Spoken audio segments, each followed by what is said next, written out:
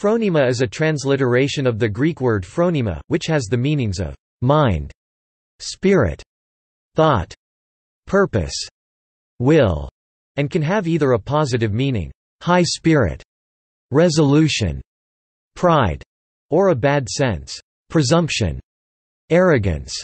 In the New Testament, the word is used 4 times in the St. Paul's letter to the Romans, twice with te sarkos, of the flesh, and twice with tu pneumatos, of the Spirit. For the mind of the flesh is death, and the mind of the Spirit, life and peace, because the mind of the flesh is enmity to God. And he who is searching the hearts hath known what is the mind of the Spirit. Romans chapter 8 verses 6–7, 27. Eastern Orthodox theology.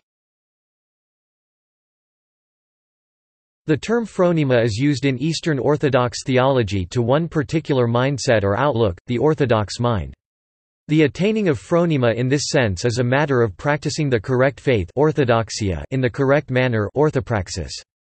Attaining phronema is regarded as the first step toward theosis, the state of glorification.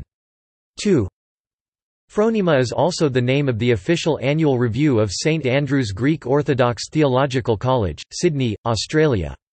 It presents articles and book reviews from Orthodox and non-Orthodox on topics with central reference to theology, church history and orthodoxy.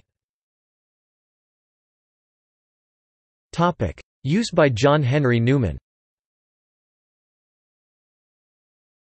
The term was used by John Henry Newman in an article published in 1859 under the title, "On Consulting the Faithful in Matters of Doctrine." He said that the consensus of the faithful is to be regarded as a sort of instinct, or phronema, deep in the bosom of the mystical body of Christ.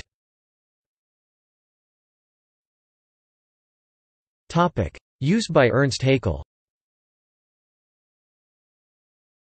The term was used by Ernst Haeckel in his book The Wonders of Life where p. 342 the phronema is the name given to a part of the cortex, as the real organ of mind. See also: Hesychasm, Praxis Orthodox, Theoria, Theosis Eastern Orthodox theology people Alexander Schmemann, Georges Florovsky, John Meyendorff, Vladimir Lossky. References